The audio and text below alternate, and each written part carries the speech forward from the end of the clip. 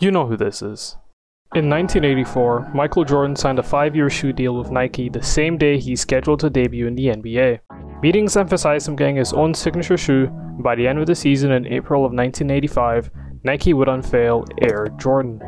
They would turn out to be pretty popular, and would continue to be, due in part to the success of the Chicago Bulls, with the franchise winning 5 championships at that point in time, driven in large part by Michael Jordan, who at that point had been etched in as the greatest NBA player of all time and a global icon for basketball. And with the release of the Air Jordan 12s looming, Nike needs to promote the shoe in some way. In doing so, Nike would create a commercial featuring the superstar that would spawn one of the most iconic quotes from an individual. I've failed over and over and over again in my life. And that is why I succeed. If you've used short-form video platforms such as TikTok, Instagram Reels, or YouTube Shorts within the last 2 years or so, chances are you've heard this audio before. Oh Lord. Now, for those unaware of the audio's origins, would you believe me if I told you that person who said it was this guy? I'm sure you've heard the story by now. Nicknamed the Chosen One while only a junior at high school, compared to Michael Jordan, signed with Nike before his rookie debut, you've heard it before.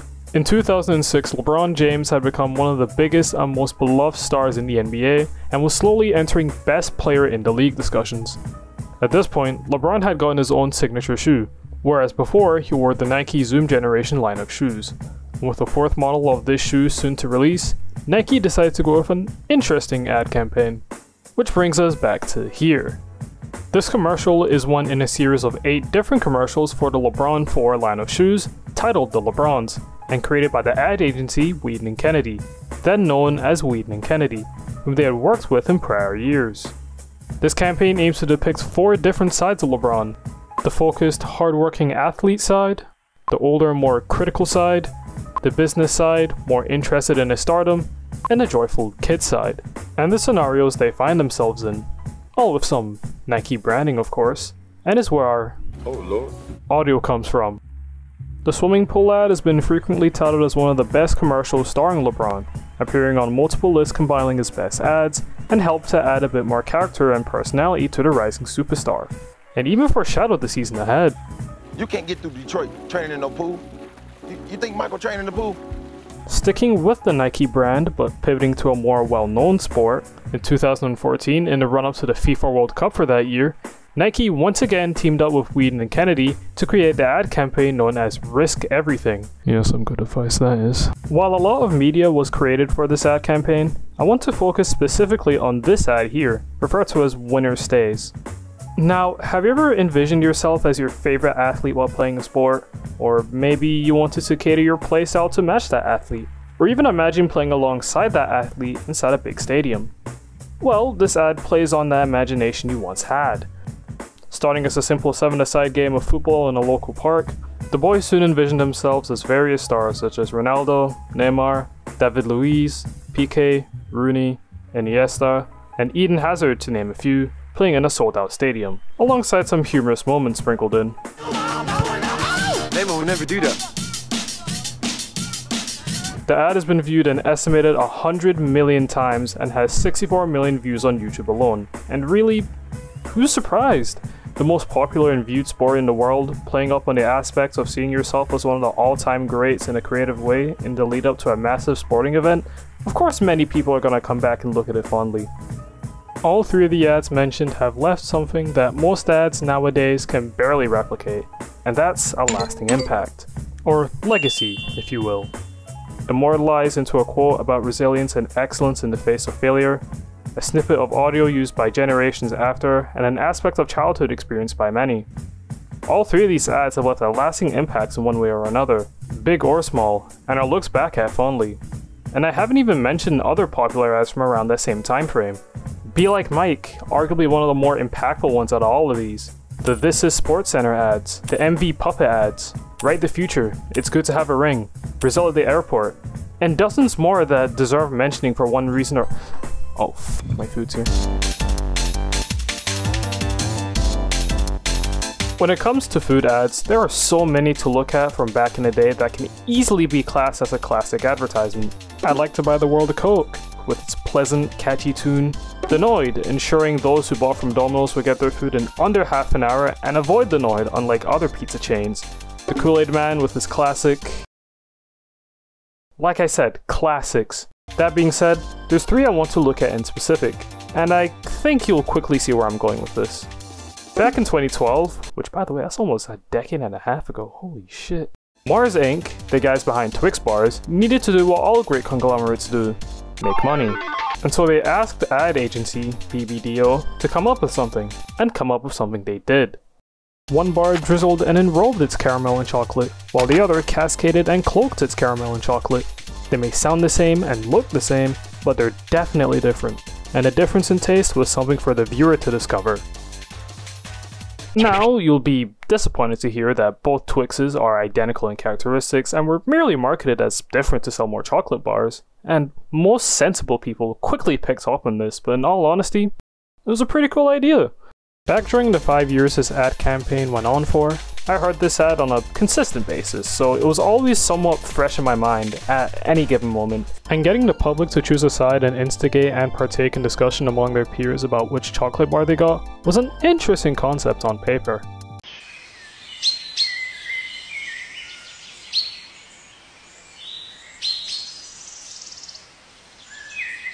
Let's talk burgers, specifically McDonald's and Burger King. Back in the 1970s, Burger King wanted a bigger market share of the fast food industry, and that involved competing with McDonald's, kicking off what's been dubbed the Burger Wars. While the Burger Wars have seen other fast food burger chains get involved, such as Wendy's and Chick-fil-A, it mainly concerns McDonald's and Burger King, 2 of the most popular burger chains in the world. That being said, McDonald's has always been the frontrunner for the most popular fast food chain, and to showcase this popularity, McDonald's decided to do something completely unprecedented: visit the French. Back in 2016, with assistance from TBWA Paris, and as a giant middle finger to Burger King, McDonald's put up 2 billboards on the D19 between communes Brioude and Fontaine. One billboard tells drivers the nearest McDonald's drive-thru is 5 kilometers down the road in Brioude, while the other billboard gives directions to the nearest Burger King drive-thru, all the way down in Nîmes, 258 kilometers away. The ad also captures reactions from drivers passing by and ends with the tagline, "With more than 1,000 McDrive, McDonald's is closer to you." Oh, and just so you know, Burger King only had 17 drive-thrus in France, around 59 times less than McDonald's. Burger King actually ended up responding to McDonald's ad with their own ad titled #WhoIsTheKing. Forgot to mention, but McDonald's titled their ad #McDriveKing, which is why Burger King named it that. Which sees the couple go to said McDonald's, but only for some coffee for their long journey to Burger King in Nîmes, with the message being that a Whopper is worth a 3+ hour long car journey, which I'm not sure I agree with, but hey, a burger's a burger, I guess. At least the comments agree with the sentiment. What? That being said, if you want an example of how to talk your shit while you're down, look no further than Pepsi. The most well-known food-based rivalry is between drink producers Coca-Cola and Pepsi. Known as the Cola Wars, it spans nearly half a century's worth of advertisements, good and bad, video games, a legal case about an AV-8B Harrier Mark II, you know, the usual stuff, and is still ongoing to this day, with Coca-Cola having a distinct lead over Pepsi in terms of market share. And while this has been the case for a long time, it didn't stop Pepsi from talking their shit, and so was the case in 2001. Now, there aren't many articles from around this time that document this whole thing, and finding reputable sources that tell a consistent story was difficult, but I'll try my best to give a coherent timeline of what happened.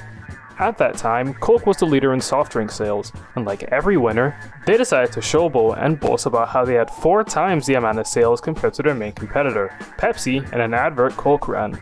Pepsi, not wanting to take this lying down, responded accordingly, and well, I'll let the ad speak for itself.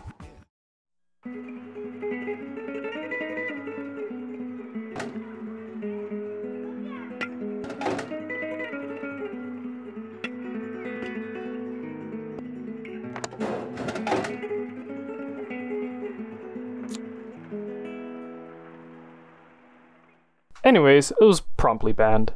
The reasoning for this being banned is pretty hazy, Some say it was due to newly imposed advertising restrictions. Others say it was because Coke felt some type of way about it. Whatever reason it was, it got the ad banned, but not before making Pepsi a ton of money. Probably, I don't know. With that being said, within all of these ads lie a pretty clear theme, that being picking a side, or in other words, brand loyalty. While I never expect people to ride or die billion-dollar corporations footage unrelated, at the end of the day, people have preferences, and these ads aim to either solidify that preference, or convince those on the fence or on the other side to switch over, or at the very least, hold the other side in a more favorable light.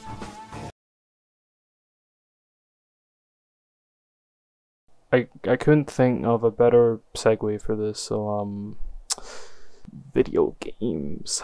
To round out this trifecta, let's look at something we all enjoy. Video games. I got the shock dodge as well! Back during times where information about games weren't leaked on a Dexerto article 4 nanoseconds after the game was revealed, video game ads, or more specifically, video game trailers, had a lot more interest and hype surrounding them, and it made the lead up to and the first viewing a lot more special, and it gave an air of mystique to them. If you want an example of what I'm talking about, let's take it back to the 24th of May, 2009. Oh wait, one sec. Much better.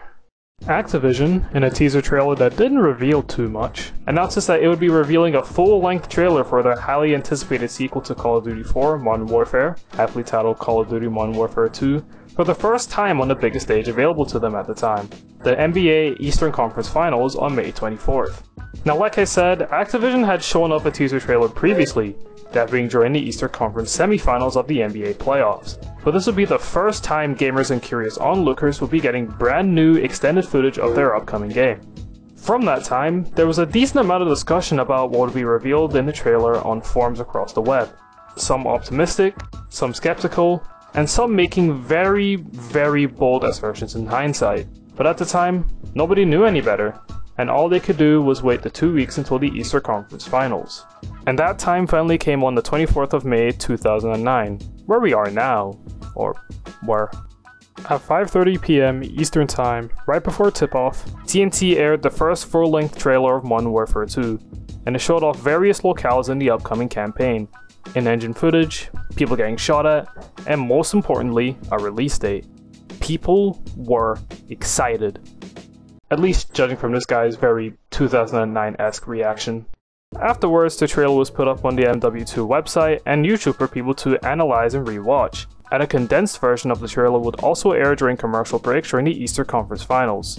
Modern Warfare 2 would release, and you probably know the rest. Pussy! Right! Yum yum yum yum yum, I eat dick all day! Yum yum yum! To finish this segment off, I want to look back at something that's a lot more recent compared to everything else I've mentioned, and something most should be familiar with. 2017 saw the release of the much anticipated Nintendo Switch, Nintendo's newest home console since the Wii U. And while the release library for the year had some hits, something was definitely missing. Nintendo Directs have always been highly anticipated events for the Nintendo community, as a chance for highly demanded games always have a chance of being revealed, even when people don't really expect it. So it was only a matter of time before a Nintendo Direct for the year of 2018 was scheduled. And we got one. March 7th saw a tweet from Nintendo announcing a Direct for the next day, and there were lots of rumors, some of which were accurate and way off looking back in hindsight. But similar to the Modern Warfare 2 trailer, no one knew anything for sure at the time, and could only wait until the next day. The Direct came through and some pretty decent stuff was showing off. An Undertale Switch port, a new Mario Tennis, Mario and Luigi Bowser's Inside Story remake, Okami remaster, Splatoon 2 Octo expansion, but by the end of it, everyone was waiting for the big end of Direct reveal Nintendo usually does. And Nintendo gave us what we were looking for. Now, I was there watching at the moment, and initially I thought it was just going to be some more of Splatoon DLC. That doesn't make any sense, we just got the Octo expansion revealed to us. So then I thought, oh, it's going to be some real life stuff at somewhere like Nintendo New York. And then the lights started to dim, the action stopped, music faded, and, well, you know. So, how the hell did we go from this? Maybe it's my fault. Maybe I led you to believe it was easy when it to wasn't. this.